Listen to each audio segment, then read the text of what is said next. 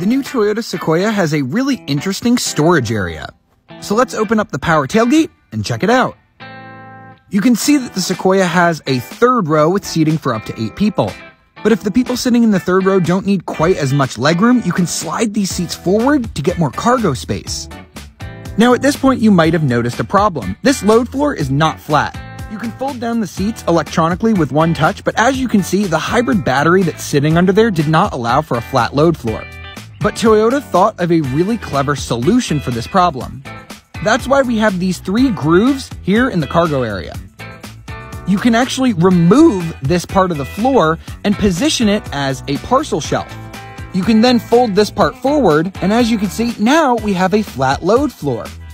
Plus, you can still put stuff below the shelf. That's super creative. And if you want to throw something back there quickly, you can just open up the rear glass and toss it in.